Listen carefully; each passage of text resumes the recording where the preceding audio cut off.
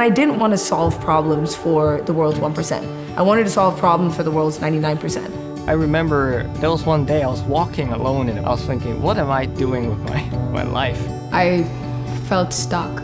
I had kind of hit a corporate wall. We would learn about case studies of development programs that would come in my country that were supposed to help people, but most of these programs, they had no impact. There are significant disparities in wealth and opportunity in this world, and it's not very straightforward how to address them. So development engineering is about bringing together people from diverse backgrounds to solve complex problems. The values of development engineering, they find a good home to be at Berkeley. You go around and you see that 45 out of 50 departments are in the top 5 rank in the whole of the US. That allows for a launch of a new discipline which focuses on human dignity. Development engineering as a field is multidisciplinary. As a development engineer, you'd be working with engineers, but you might be working with sociologists, anthropologists, people in public policy. This program offers a very versatile range of classes in which you can focus on whatever you want to become.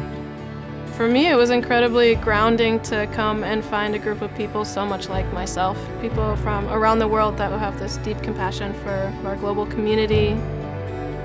They push you to think critically, so that's something that I really appreciate, that I'm given space to think, what is it that I want to do? What is it that interests me?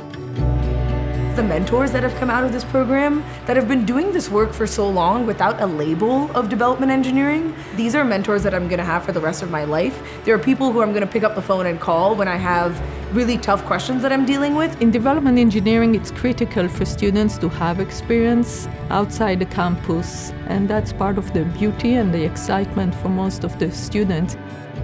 You're not going to come up with a successful solution just sitting in an office at a desk. So the fieldwork component is absolutely critical. If you are formally trained as a development engineer, you're already ready to sort of hit the ground running when you graduate from Berkeley, because you've already got this broad and flexible skill set. Now, I do feel more at peace knowing that what I'm doing has an impact. There's a lot of jobs that really aren't benefiting humanity. I think that there's people who are going to work from 8 to 5 and going home and realizing that they aren't helping anybody.